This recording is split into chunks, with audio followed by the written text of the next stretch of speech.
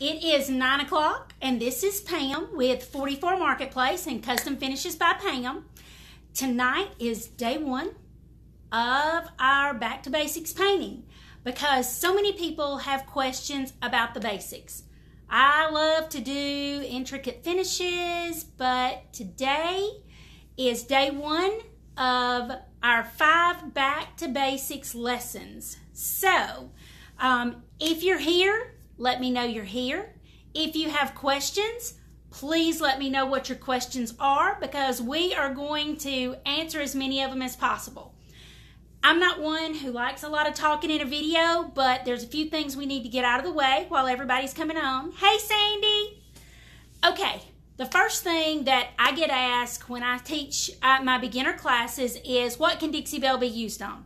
Dixie Belle can be used on a nice piece of wood furniture like is seated behind me. Hey, Barbara. Hey, Alan. Or you can use it on laminate. You can use it on metal. You can use it on concrete. You can use it on glass. You can use it on fabric. You can use it on so many things. Hey, guys. Thanks for watching. There are so many things that you can use it on. So that's why we're doing this Back to Basics.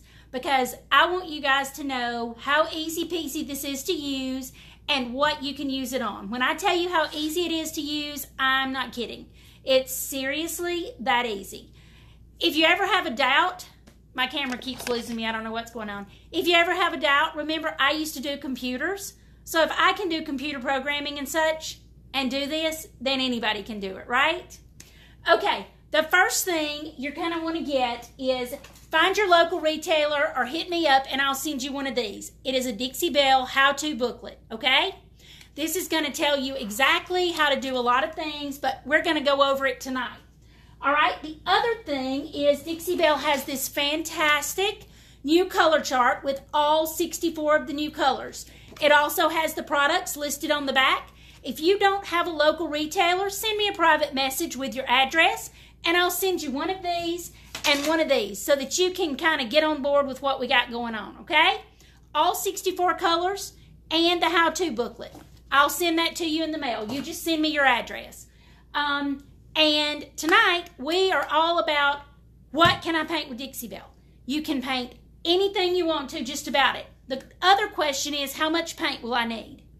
Okay, that is an easy question. This is Dixie Belle's new farmhouse green. Hey guys, hey Carrie. This is Dixie Belle's farmhouse green, okay? This is the color I used the other day. I think I've got the spoon up here so you guys can see. I'm under fluorescent light and I know it sucks and I'm sorry. These are the new colors. This is farmhouse green. This is coffee bean, a very nice black brown. This is in the navy. It's a true navy. And this is aubergine. Can you see how beautiful an eggplant color that is? Okay. If you get an 8-ounce container of Dixie Belle, okay? If you get an 8-ounce container of Dixie Belle, this will cover a dresser, okay? This amount of paint will cover a dresser. If you don't have a local retailer that can hook you up with some paint, shop with me. I'm at 44marketplace.com. I'm on Facebook. I've got all of the colors, all 64 of them. I've got everything. The first thing you want to do is clean your pieces with white lightning, okay? And of course, I don't have it here. Hold tight.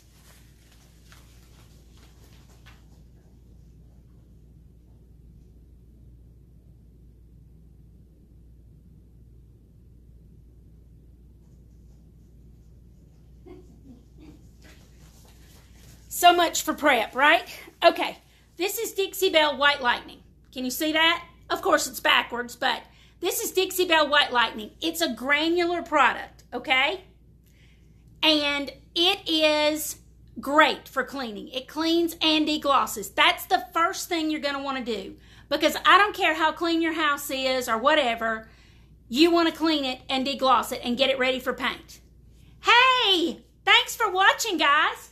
All right, so once you've got it cleaned, you want to put 2 heaping tablespoons of this in warm water. Let it dissolve. It dissolves quick. I mean, really quickly. Put it in a spray bottle. Spray it on whatever you're cleaning. And then spray it with warm water to rinse off any residue. Now, that's what Dixie Belle recommends. I can tell you I don't always do that, and I haven't had a problem, but you're supposed to remove all the residue. Okay, now we've got it cleaned. Now we're ready to paint. If your piece has a cracked finish, the old varnish is cracking or whatever, then you may need to sand a little. When Dixie Belle says no prep, they are talking about if you don't have a cracked finish.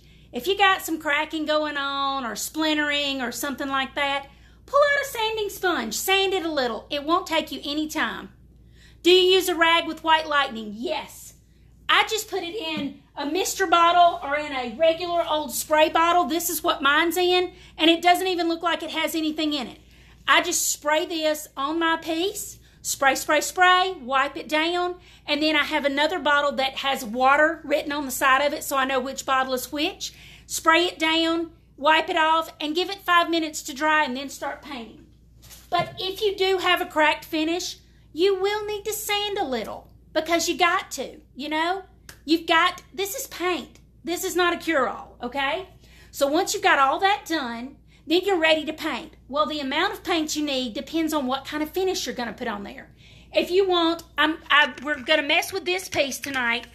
If you want a finish that is light like this piece, then you're not going to want to put much paint on. But if you want a nice, solid finish, a pristine finish, then you're going to want to put a little bit more paint on there, okay? So, I don't know why my phone keeps losing focus. Sorry, guys. You're going to want to put a little bit more paint on there. But if you're going to distress it, keep in mind, the more paint you put on, the more paint you're going to have to take off. If your piece is a mid-century modern piece, red mahogany, this is going to be your best friend, okay? BOSS.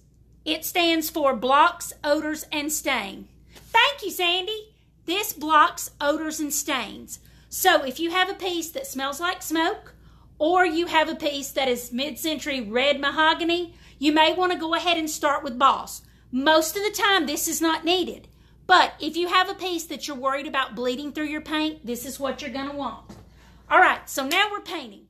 All right. Typically, people ask me, what kind of brushes do I use? These are the brushes I use. I use Klingon brushes. You can tell by the handle of mine. Mine is heavily used, okay? What about this Klingon brush? Have you ever seen one like this? This one is flipping awesome. If you have corners that you need to paint, you are going to love this brush. I mean, it's the bomb diggity. This is what a nice new Klingon brush looks like. It's awesome. You can also use other types of brushes. Klingon brushes are an investment. If you're not going to paint a lot of things, you may not want to invest the money in a $20-something Klingon brush. But chip brushes, inexpensive. You can get them for $1 or $2. You can use those with the paint. If you're just getting started, do that. Don't spend the money. There's also Paint Pixie. Now, I will tell you, Paint Pixie brushes are fabulous. If you're doing cabinet doors or something like that, look at the way this one's shaped. It's perfect for doing that. That being said, we have a new line of brushes by Chalk Pro, and they are plush brushes. Can you see that? They even make an angled brush. How cool is this? With a short handle. So these are the ones that I've been trying out for some friends. But really, it depends on what you want your investment to be. If you're doing a picture frame or your first little piece, you may only want to invest in an inexpensive brush and get painting. So do that. Paint, paint, paint. Whichever brush you decide, put your paint on any way you want to. And I'm going to tell you another thing. When you are putting the paint on, make sure your brush is damp. I use a mister bottle. I don't know if you can see, but see how that is a fine mist? Well, for dampening your paintbrush, there's nothing like it. If you use a regular spray bottle, you may get too much water on your brush and it may make your paint too drippy. We are going to spin this around and you guys are going to see. We are going to put some paint on this little piece behind me. This is the piece we're going to monkey with this week while we are learning.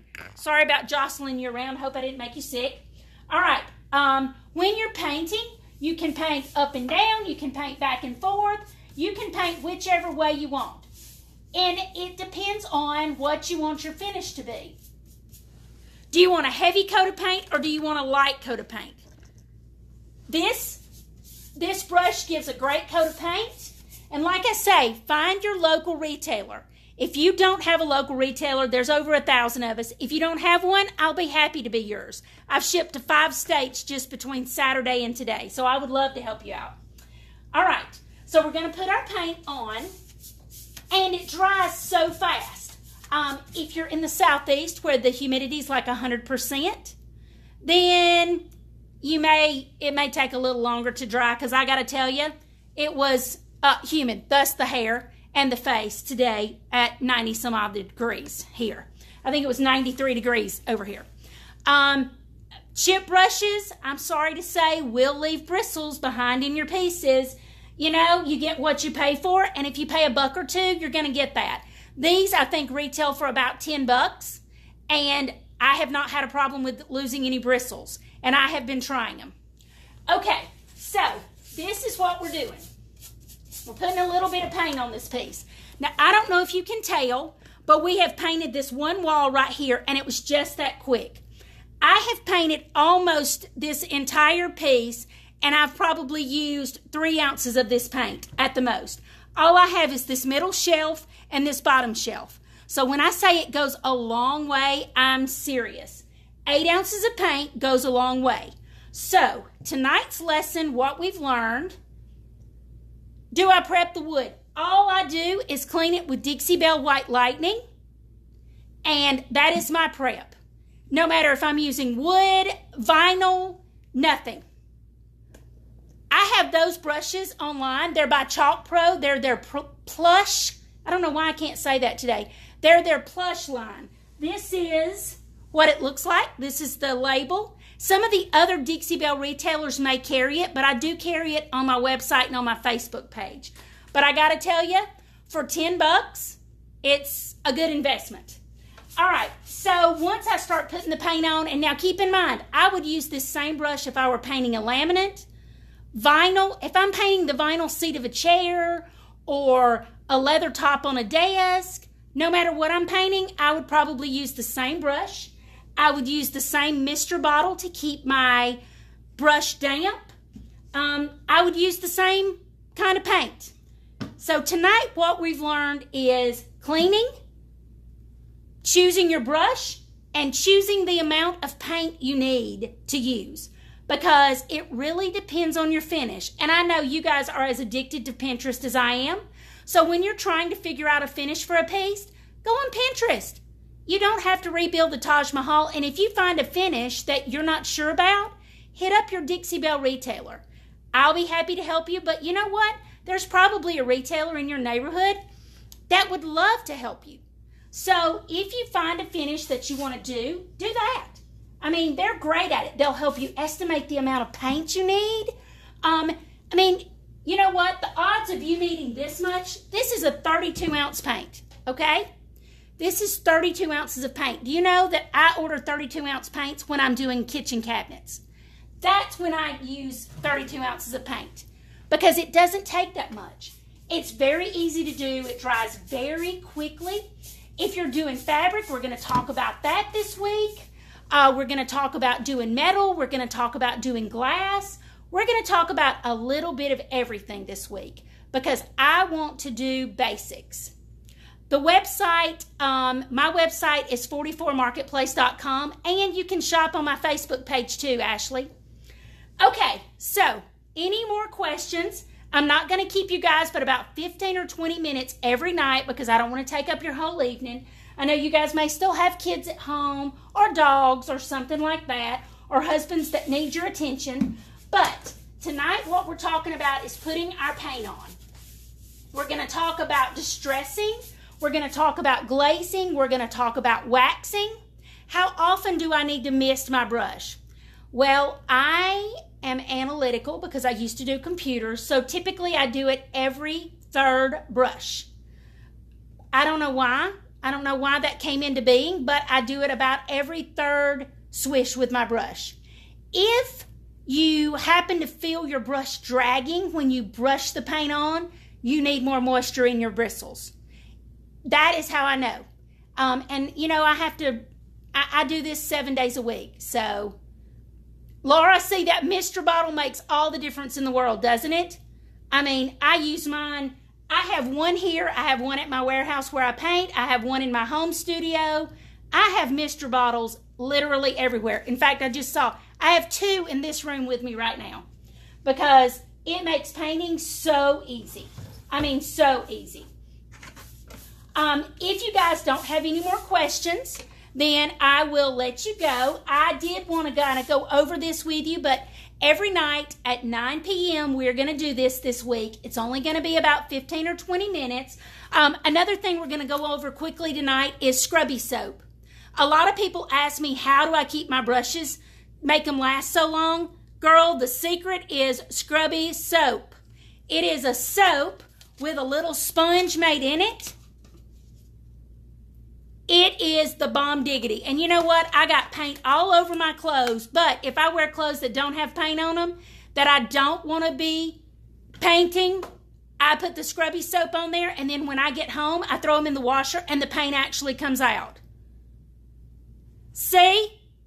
Alicia has been misting her furniture instead of her brush. So see, everybody uses their Mr. bottle differently. So you guys, if you don't have a Mr. bottle, I do sell them. You can get them lots of different places. I sell them for about 10 bucks a piece. And they are worth the investment. I'm telling you, if you don't have one, you need to grab one. And these brushes, gotta tell you, I love it. Oh, you want to see how I paint the back of it? All right, well, let's paint that then. All right. Keep in mind now, if you guys want a paint color chart and a how-to booklet, I'll send you one that doesn't have paint on it. I've gotten paint on mine because I get paint on half of everything. The reason you want to use an angled brush when you're painting the back of things, this gets you all the way up in the corners, okay? So you want to make sure that this gets all the way up in the corners. And it keeps you right on line. Can you see that? And when you paint the bottom corner, flip your brush around and make sure you have that down in the bottom. It gets you all over in your corners. If you use a straight brush, it's a little harder to get in those. These are Chalk Pro. Sorry. There you go. Can you see it for the glare? These are great brushes, and they're not quite the investment that you have in the Klingon brushes. Now, I love my Klingons. I'm not giving those up. Don't misunderstand me, because I paint cabinets and everything. But I got to tell you, these brushes are winning me over. All right, there you go. What do you think, Jen? You can go, this one, the grain goes up and down.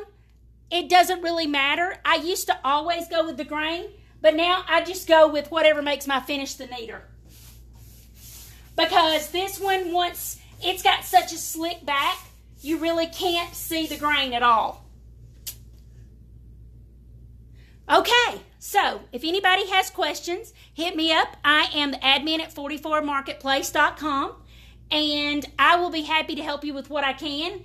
Again, everything that I've shown you tonight, if you can't find it at your local retailer, I'll be your local retailer. I'd love to help you. I've got the brushes, the paint, the Mr. bottles, and I'll be happy to send you whatever you need.